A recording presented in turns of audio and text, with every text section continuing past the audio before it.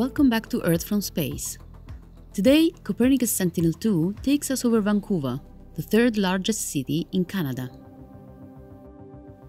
Vancouver lies between the Burrard Inlet to the north, where several ships and vessels can be easily spotted, and the Fraser River Delta to the south.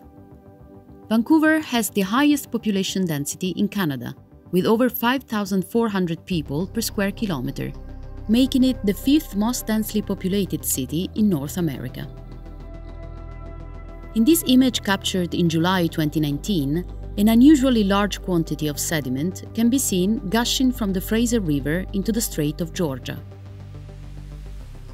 The Fraser River is the longest river within British Columbia and flows for over 1,300 kilometers before emptying into the strait. The annual discharge at its mouth is estimated to be around 3,500 cubic meters per second and is set to discharge around 20 million tons of sediment into the ocean. Vancouver Island dominates the left side of the image. Covering an area of around 31,000 square kilometers, it is the largest island of the Pacific coast of North America. The island is heavily wooded and mountainous, with several peaks of more than 2,000 meters. Marine stratocumulus clouds can be seen over the Strait of Juan de Fuca, which also marks the international boundary between Canada and the United States.